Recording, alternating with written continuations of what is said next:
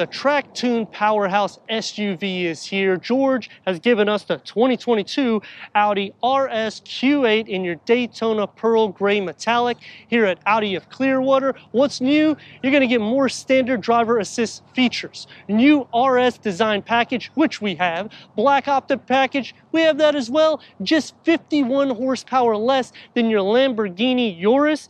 And you know what? That's almost half the price tag with the luxury appointed interior, the latest technology, longer warranty, performance that makes this truly the best SUV ever. I'm Anthony from Hawkeye Rides, and we're going to go over all the specs and details starting now.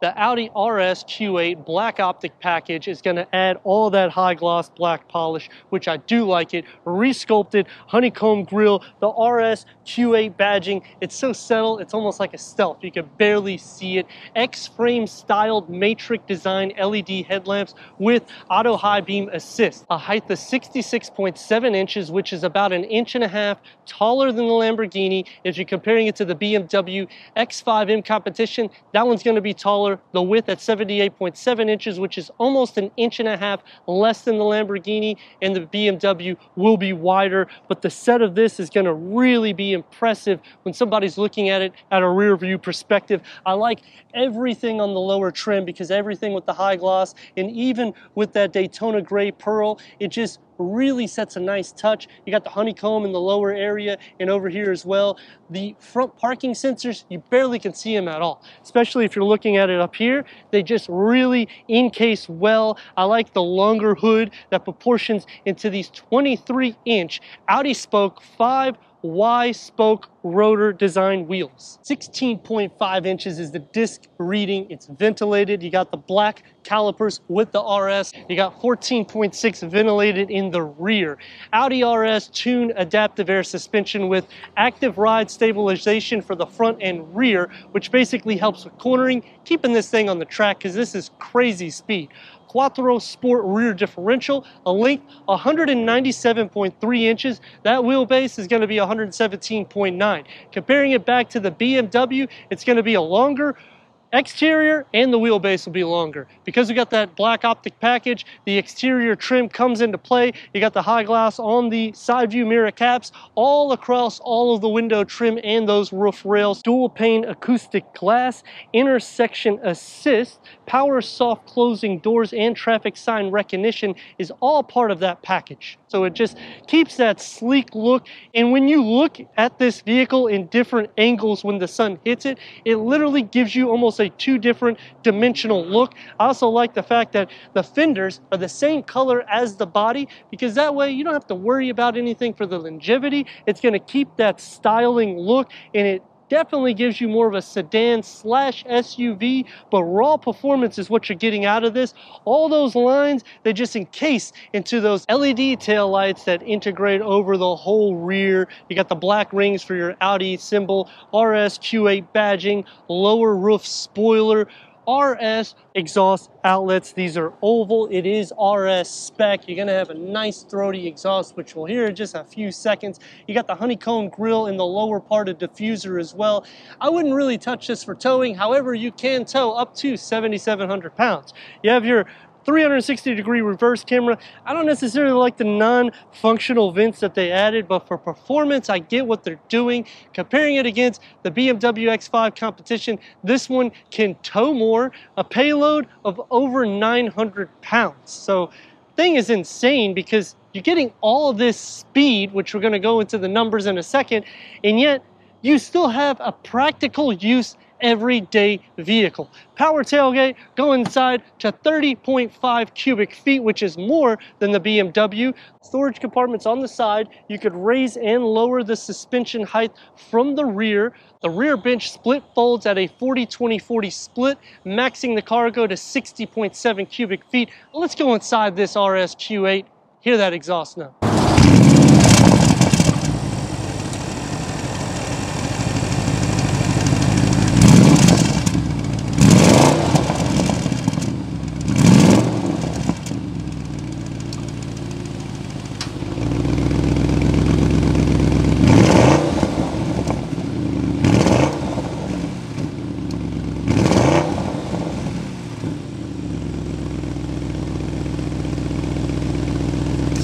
The Audi RS Q8 packs the punch with performance from a 4.0-liter twin-turbo V8 producing 591 horsepower and 590 pound-feet of torque that's paired to an 8-speed automatic transmission or Tiptronic, achieving 13 to 19 miles per gallon, which you're not going to really care when you're getting into this section.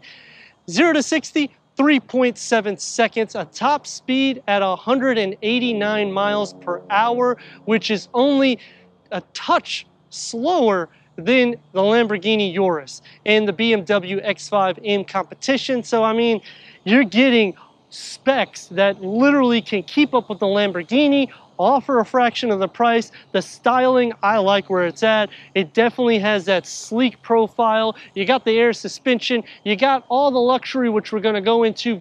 Let me know in the comments what you think about the 2022 Audi RS Q8 as we go into the interior, go over the tech, and finish this review. Entering inside the Audi RS Q8, you're going to get soft closed doors to start off with, 37.1 inches of headroom, 41.6 inches of legroom, power adjustment seats, heated, ventilated, honeycomb pattern. You got the contrast stitching, the RS badged inside. Because of that black optic package, it's going to get the extended leather. The front seats will have that massage and a heads-up display. The RS design package adds a Alcantara leather upper and lower elements, black seat belts with red edges, RS logo on the floor mats. The setup is going to be very luxurious, and yet this is a powerhouse, so you have to remember that whenever we're going through the review. You have the extended leather package as well, so everything is pretty much leather Alcantara. You got the Quattro badging on the high gloss black polish that integrates into the 10.1 Audi MMI infotainment. You have the pinch, you have the swipe. This has your wireless Apple CarPlay, Android Auto, AM, FM, Sirius XM, and Bluetooth connectivity. Going over your tech, hit the home button here so we can go into your vehicle settings, which is where everybody wants to see. You have your Audi Drive Select. This will change it to different modes here. You can also program your RS1 and RS2 to make it as sport derived as you like. And every single thing, as you can see, can get a little bit more noisy if you need it, or a little bit more quiet, just depending on how you like to do your driving. Click back, your seat settings. This is also super cool because you also have your massage. So whenever you're sliding through here, you can just put it in, and I honestly love the massage. I usually do it when I'm driving the vehicles because it is super soft and comfortable and relaxing. Your driving assist, you can individually turn things on and off as well. The lower screen, 8.6 inches, more derived for your air condition. You got your quick buttons here for your driver select, Alcantara on the gear lever. The gloss black goes in between with the carbon fiber inlays. Cup holders is pretty good. You can fit a 16.9 ounce water bottle. A 20 ounce I would say is kind of sort of max.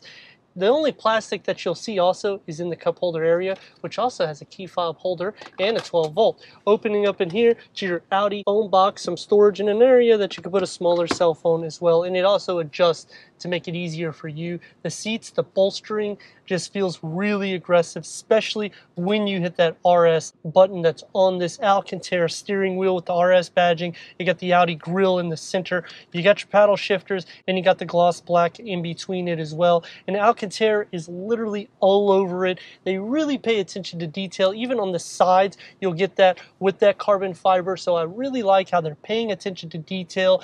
Gauge cluster, it's going to be Audi Virtual Cockpit. It's a 12.3. You can change the viewpoints to make it large or small, and you can change from your navigation. You can go into your stereo, you can go into your phone and back to your navigation, and you'll have that boomerang effect for the RS whenever you go into the sport mode. I like how the air vents look like it's pretty much seamless through the whole dash, and the way the stitching and everything is set up.